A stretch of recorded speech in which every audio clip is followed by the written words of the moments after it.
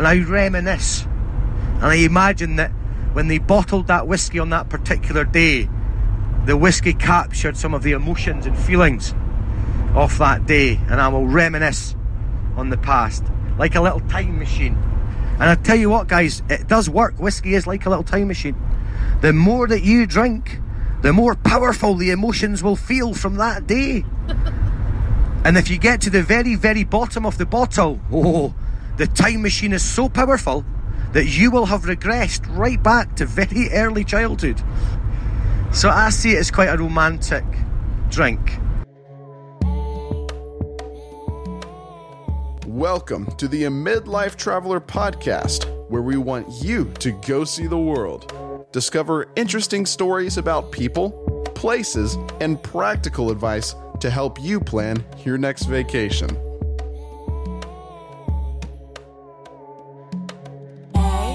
Let's go see the world. Hello, and thank you so much for joining the Amidlife Traveler Podcast. We are in the midst of recording a series on Scotland for season 1. And in this series, we will share Scotland through the voice and the mind of a Scotsman named James. I'm your host, Laura, and these next few episodes are going to explore a great topic, a very popular Scottish product. We're going to be talking about whiskey. Now, Scottish whiskey, and in particular single malt whiskey, is very famous and very popular worldwide. So today's episode is going to be fun because it's a bit more of a personal story told through the voice and the humor of a Scotsman who truly enjoys his single malt whiskey as he explains his theory of how whiskey is like a little time machine. So through this story, you're going to discover more about bottling dates and how each whiskey bottle is individual due to the bottling dates, and how the price of whiskey can often be determined by the bottling date, and there are some people out there that are fanatics who are more interested in paying for a particular date than that particular whiskey in the bottle. This is a field recording. It was taken live during a drive through the Scottish Highlands, so there is a little bit of background noise, but it's a really great perspective and a fun story that I hope you enjoy. So here's James to tell you why whiskey is like a little time machine. I think because every bottle is individual in terms of its bottling date.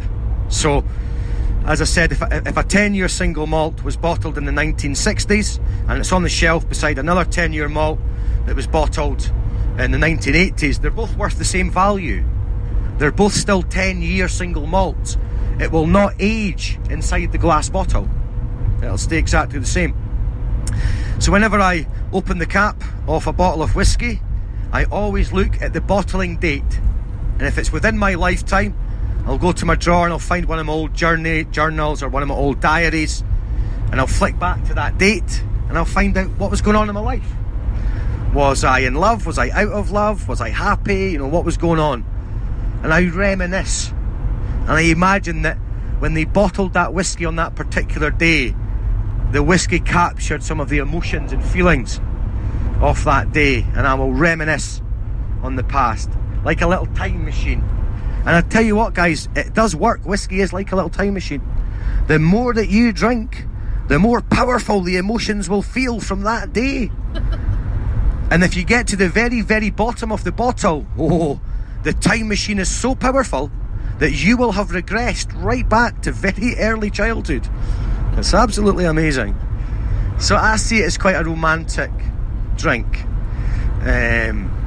Every now and again, guys, you will see, because even for a 50-year bottle of single malt, you're going to pay for a 50-year, you need another mortgage. £20,000 to £35,000 a bottle for a 50-year. But every now and again you'll see a bottle of 10-year standard going on sale at the market for $250,000. And you'll think, well, why? It's just a 10-year. Because the person who is buying that bottle has absolutely no interest in the whiskey. They are a fanatic about something else. And the bottling date on that whiskey might be when the Red Sox won the World Series. or Elvis first got to number 1. So they are not paying for the liquid, they are paying for that date. They're a fanatic.